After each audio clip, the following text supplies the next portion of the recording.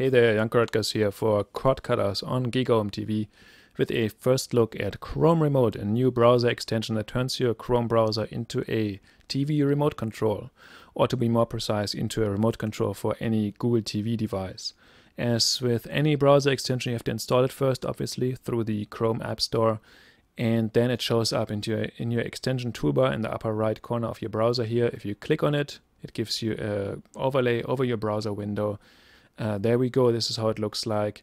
And before you use it the first time, you have to pair it with your Google TV device. It's a little bit of a tedious process, but it works. I had to do it twice for whatever reason, but it works. And then your device shows up. If I open the devices tab here, shows up with the local IP address here, and then you can use it. So let's go back to the remote control and take a look at how this looks like on a Google TV device. Now I have to warn you, I record this at home, so the video quality is not as good as it could be, not as good as you're used to from recordings in our studio, but it gives you a basic sense of how this works.